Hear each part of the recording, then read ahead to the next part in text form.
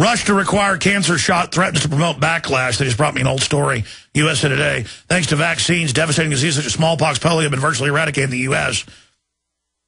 They wouldn't have happened in states hadn't required immunizations for serious contagious vaccines. Hadn't required. Not the law. They just say required, which they know fools most people. Before a child can attend school.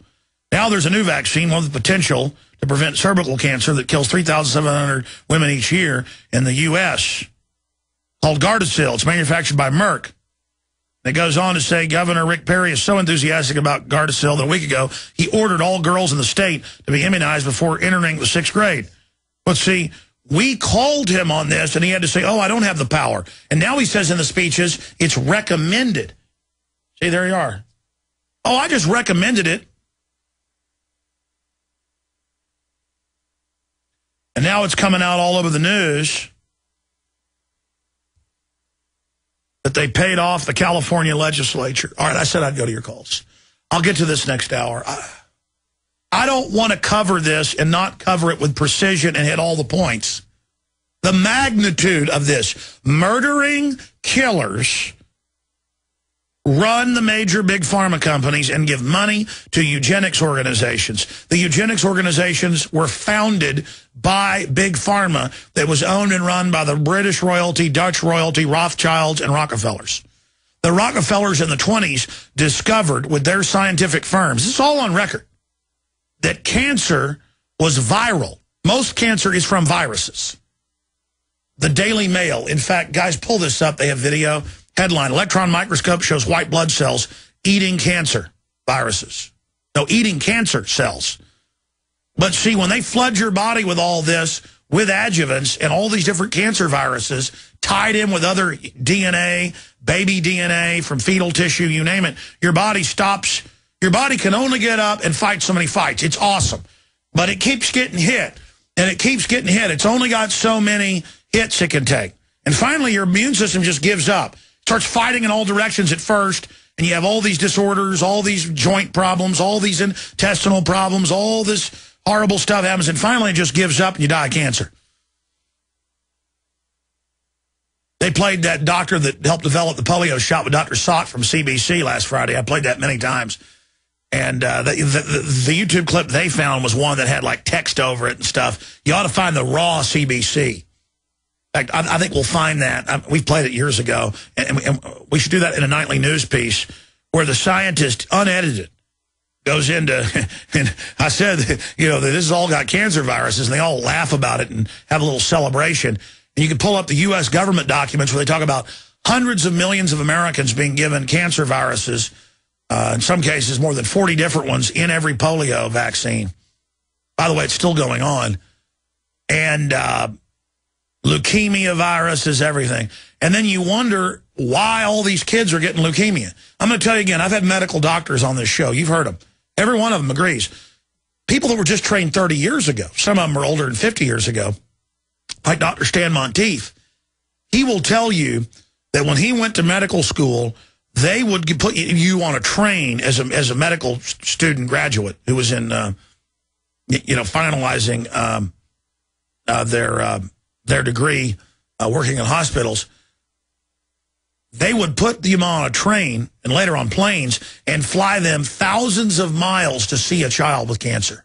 You would walk in and there'd be men in lab coats everywhere and just like, this is incredible.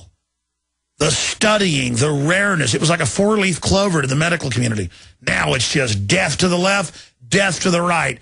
Kids, shaved heads, eyes. Children's eyes when they're getting near death burn with so much life. Right before death. Not as they're sick and feeling horrible, they look tired, but right as the death. Right as the life force is leaving them. Their little eyes burn with all that electricity. These murderers are killing them. They're killing kids everywhere, ladies and gentlemen. And you idiots send me emails and say, don't you fake cry on air. Listen to me, you bastard, scum-sucking maggot. All right, I apologize. I have to control myself not to break down on air. It is in between murderous anger and crying, okay? When I image children and children I see out in public, sometimes even with the chemotherapy injectors strapped to their arms at the mall, and they'll look at you in passing, and those eyes are just on fire, and you're just like, oh. You want to go warn their parents, you go ask the parents the whole path. The mommy wants to take care of the dearest. The child's had 100 shots. They're black op murdered, and you know not to even say anything to mama. Sometimes I will say something to them. And they think it's so weird that somebody would want to talk to somebody. Because we're only supposed to go back to our dens of death, our little death chambers, and wait for death and watch the TV with the painted little tarts and strumpets up there smiling at you with death and just this whole culture. You are being murdered. You are being killed. You are being slaughtered.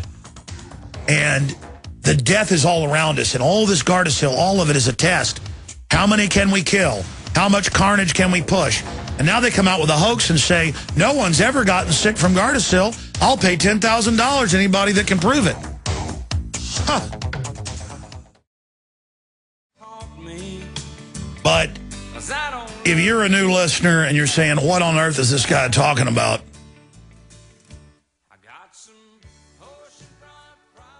You need to understand that the reason Hitler was able to get away with what he did, Stalin, all the rest of them, is because people didn't realize the level of evil they were dealing with.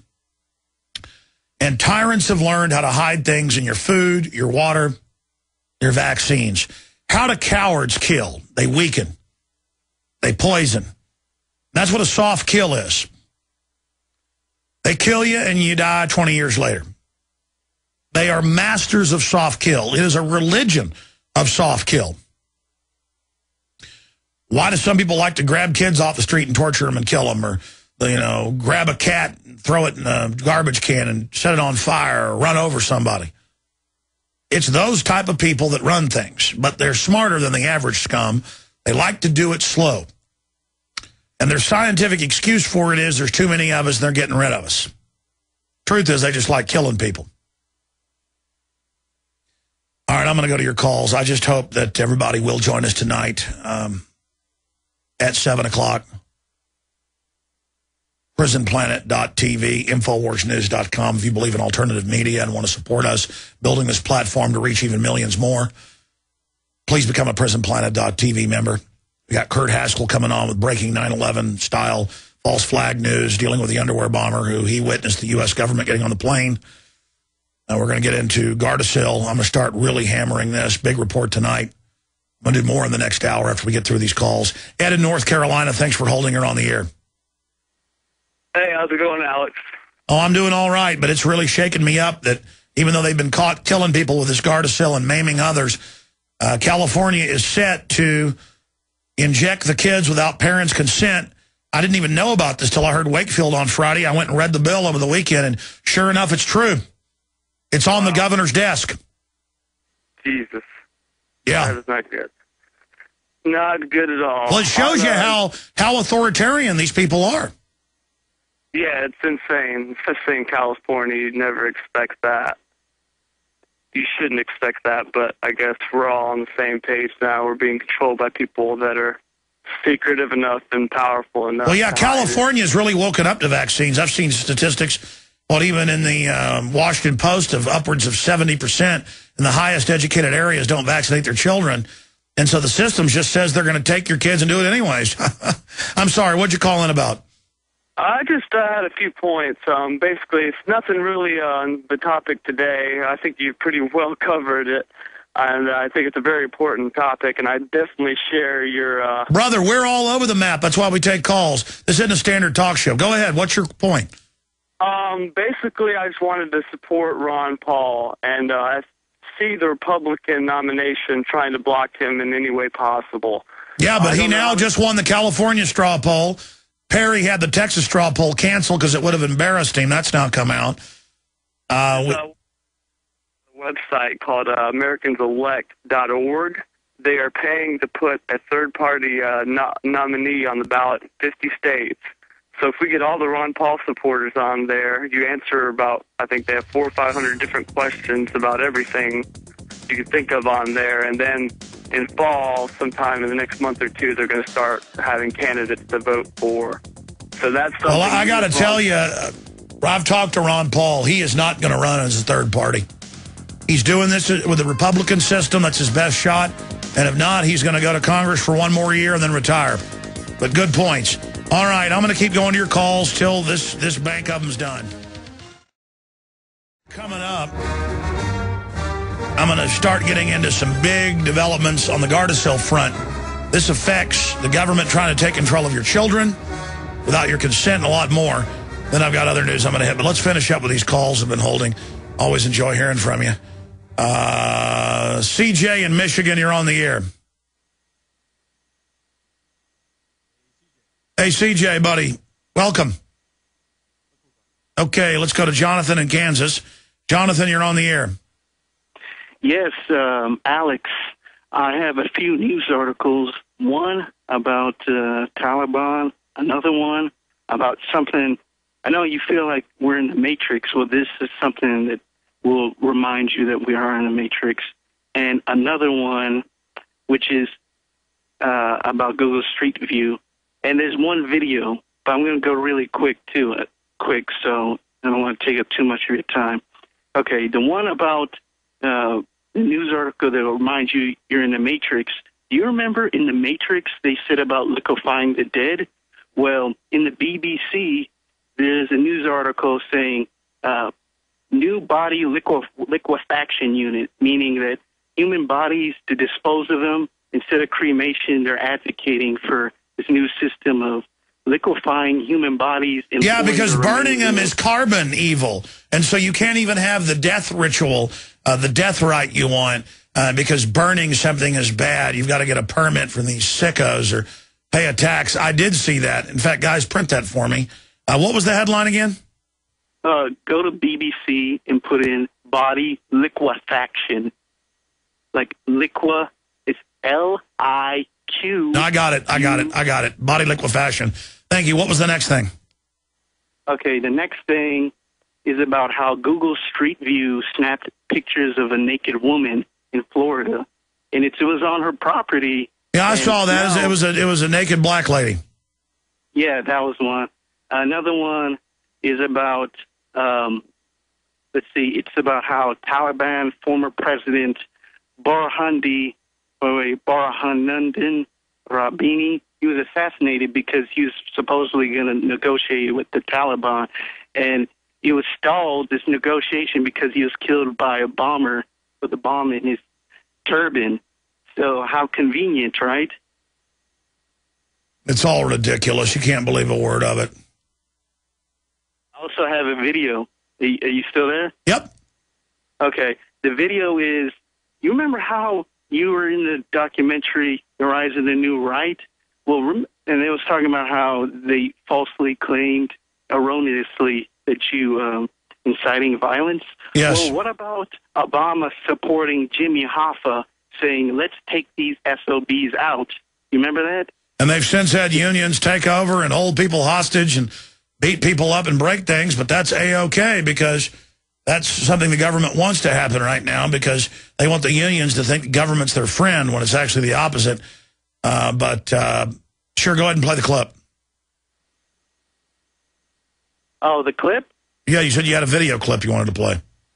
No, I don't think you guys could hear it anyway. But the video, you could just look it up on YouTube and just say Jimmy Hoffa. No, he did it 2 weeks ago. I remember. Yeah. Well, I mean, it got big national news. He said, let's take these SOBs out. I remember. Do you also have did you find the article about the Afghan president yet? Because the former president, because I don't know. I was thinking that it was just convenient. Well, yeah. I mean, who knows? Look, over in Afghanistan, you got a bunch of tribes killing each other over opium. And before that, if you go back 300 years ago, they were killing each other over the Silk Route out of China into Eastern and Western Europe, all the pottery, the different silks, the different spices that the West wanted to pay for. And so they're always going to be killing each other, and that's the way it is. The only reason our government has, quote, our troops there is to control and cultivate the opium so they can run it up your children's veins. We'll be right back.